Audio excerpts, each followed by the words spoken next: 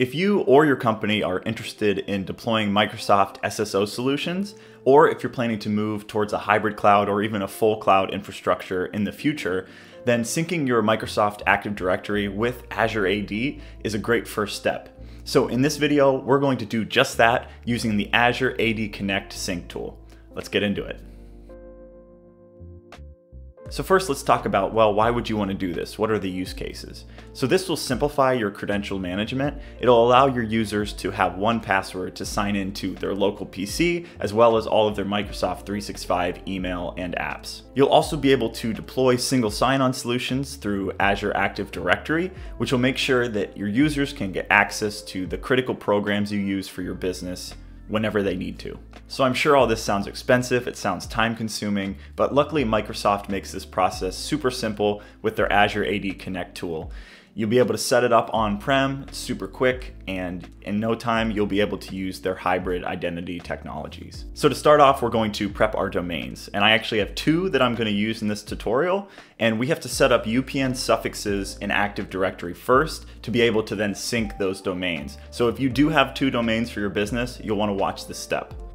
So to start off, we're going to go to Active Directory Domains and Trusts, and then click on our Active Directory domain, hit Properties, and then we'll add in our UPN suffixes here, which is our domain names that we want to add.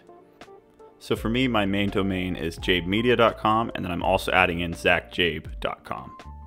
All right, hit Apply, and hit OK.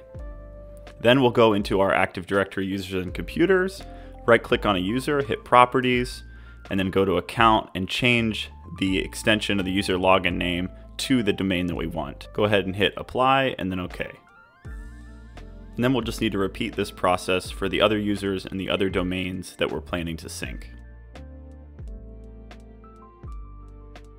So next, we'll need to verify our domains in Microsoft 365. So go to Settings, Domains. I already have my default domain, jabemedia.com, in here. I'll add a new domain, type that in, click Use this domain. And then we need to verify that we own the domain. So to do this, we have to set this up on our hosting site.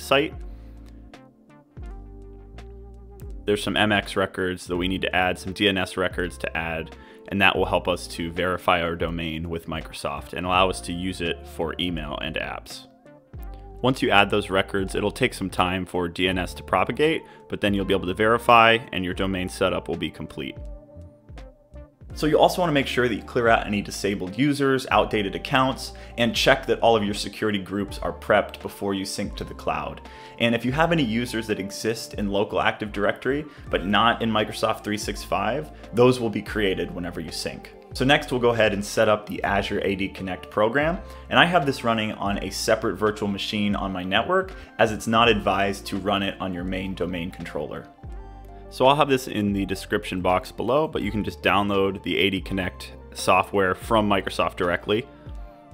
So I already have it downloaded. I'll just run the program, and this is a very quick install, and then it'll start up the program. All right, so welcome to Azure AD Connect. We'll agree to the terms, hit continue.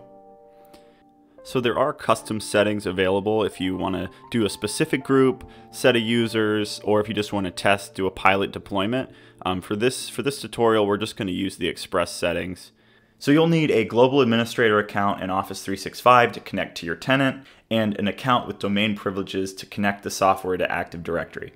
The system will create a default Azure AD Connect service account that is used to run the sync. So we'll verify that all of the domains, the UPN suffixes we added earlier, are added. And then we'll hit next. And then this will start the sync process right when this config completes. And then we'll click install. So now the tool will run through all the setup of services, dependencies it needs, and then it'll do an initial sync to Azure AD. Once you see configuration complete, you're all set. So by default, the service will run a sync every 30 minutes, but if we need to make changes in the future, we can do so with some PowerShell commands. So go ahead and open up PowerShell on the sync server. And then we're going to type import module ADSync.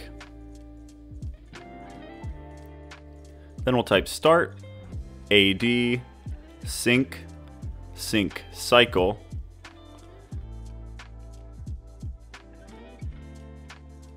and then policy type Delta.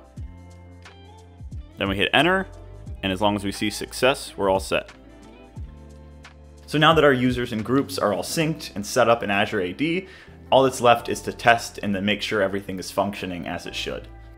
So first we'll sign into our host laptop as JDoe, and this password will be what we initially set in local AD as usual. But now we should be able to use that same password to log in to Outlook. And we're in.